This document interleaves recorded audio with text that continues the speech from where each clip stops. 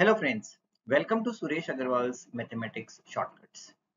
The last chapter of class 6 is based on the topic of symmetry. Symmetry is, it can be a tricky topic if you understand mirror images, the vertical lines, horizontal lines of symmetry, and the rotational symmetry. There are so many concepts in symmetry. So this topic, is important for the competitive exams also. And, the topic of symmetry is, you started from class 6, but you have it in class 7th also. And in subsequent classes, you find applications of these concepts of symmetry. So watch the entire video and download the practice PDF. That's very important. Practice problems of symmetry. You need to practice them using the practice worksheet, which I have already made for you. The link of that amazing worksheet is shared here in the description box below. You can just click it and download it after you have watched the entire video and understood the concept. Let me also tell you about the best offers which are going on right now for the ebook of short tricks. Uh, you know, uh, During your summer vacation or whatever time you find, you can upskill yourself and calculate 10 times faster using these short tricks which are mentioned in the ebook. 350 short tricks, neatly typed in 338 pages, comes with video support. And the reasoning course also, you need to develop those reasoning abilities right from the school level, so that when you grow up and enter into those competitive exams, in which lakhs of students are participating, you have those skills which are required to crack the exam. The CBSE practice worksheet, if you are a student of class 6 or above, you can send me a message on WhatsApp. I'll tell you how to get a copy of the entire set of practice worksheets which we have already made for you.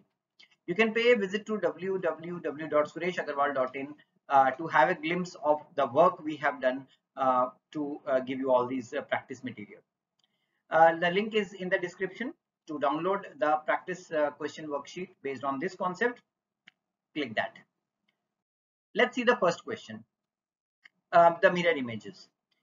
We have some figures drawn here, and we have drawn some lines like L1 and L2. The two lines are drawn in each of the figure. Now you need to identify whether that line L1 or L2 can act as a mirror line.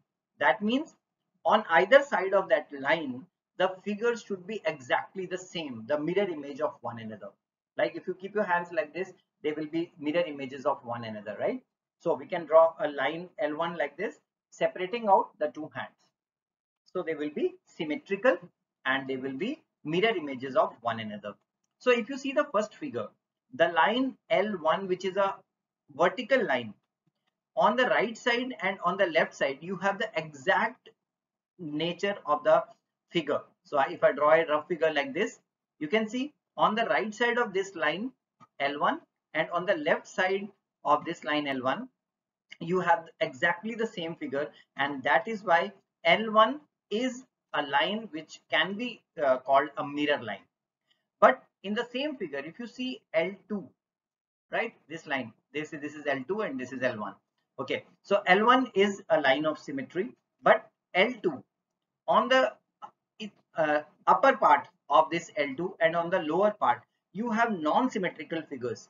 On the upper part, you see only the uh, smaller half of the figure, and on the lower half you see the larger half of the figure, and therefore L2 is not a mirror line. So L1 is a mirror line, but L2 is not a mirror line because it is on either side you find unsymmetrical distribution of that figure.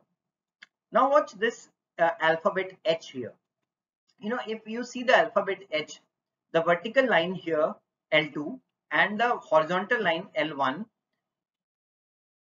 on top of L1 you have half of the figure H, and below L1 also you have the other half, and you can see the two halves are exactly the same. This half and this half, they are exactly the same, and therefore L1 is a mirror line. And similarly, if you see the vertical line L2, so on the left side of L2 and on the right side of L2, the two parts of the alphabet H, they are exactly the same, and therefore L2 is also a mirror line in this case. So in the first figure, only L1 is the mirror line, but in the second figure, both L1 and L2 are mirror lines. That's one concept of symmetry. Let's see this question. So you have some random shape drawn there. This is the shape of a boy, and we have to check whether the given figure are symmetric or not. Do you find any symmetry in this? Yes, our body is symmetrical, right? So if you draw a line right through a vertical line like this, half of our face will be distributed around that line, then the neck, and then the stomach area, and then the two hands, and then the two legs. So we do have a symmetric shape, right? So symmetry is in the body also. So yes, it is symmetric.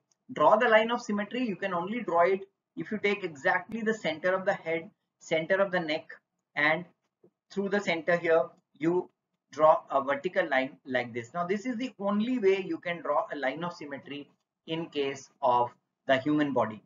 If you draw any other line, it will not be symmetrical around the line. So on the left side and on the right side of the line, the figure is totally symmetrical. So there's only one line of symmetry. This is known as the line of symmetry in case of this figure. So you can be given any such random shape, and you have to identify whether it is symmetric or not. If it is symmetric, then you have to draw the lines of symmetry also. Very important concept. Now let's see the final concept for this. The capital alphabets. You can have so many lines of symmetry in alphabets. Now suppose you have the alphabet capital A. You draw it like this. See, if you only draw a vertical line of symmetry, the figure is symmetrical around it. Like on the left side and on the right side, the figure will be distributed equally, right? So this has only the vertical line of symmetry. But if you see the alphabet B, if you draw the vertical line, it is not going to be symmetrical. On one side, the figure will be different, and on the other side, it will be different. But if you draw a horizontal line like this, now the figure is symmetrical on the top and below portion, and therefore alphabet B has a horizontal line of symmetry. But in the question here, he asks us to list all capital alphabets which have both vertical and horizontal line of symmetry. So I already told you one in the previous slide, H.